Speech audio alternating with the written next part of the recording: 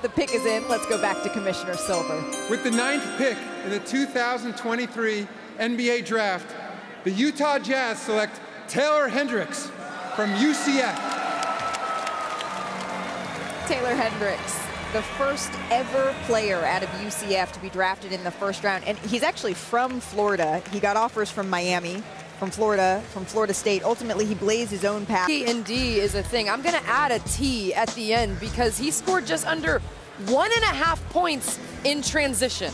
The T is for transition. 3, D, and T. We're just going to create a new phrase because he was at the top of Division I in scoring in transition. He sprints down the floor.